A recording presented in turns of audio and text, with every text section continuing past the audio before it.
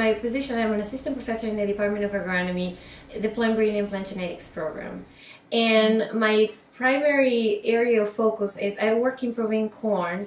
So the two primary focus of our research is increasing biomass per acre, you know, in the same amount of land, how much more biomass we can produce just by changing the morphology of the plant, or being able to put more plants per acre, maximize biomass production. And then the second component is we know that the complex carbohydrates that are contained in the cell walls, they're not easy to access. I mean, the microbes that need to access those sugars have a hard time to access those because of the recalcitrance, primarily of the lignin that is contained in those cell walls. So any studies, any genetic information that you can obtain in corn could very likely be possible to be translated into species like switchgrass and miscanthus to make that process more efficient, that is, needing less energy, less resources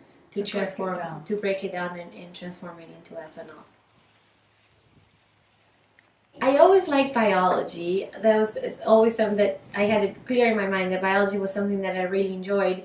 And my parents happened to be plant breeders too. And so as a child, I remember going out to the field with my father while he was doing his evaluations and looking at corn and other species. And it was kind of a natural thing. And I amazingly knew from very early on what I wanted to do.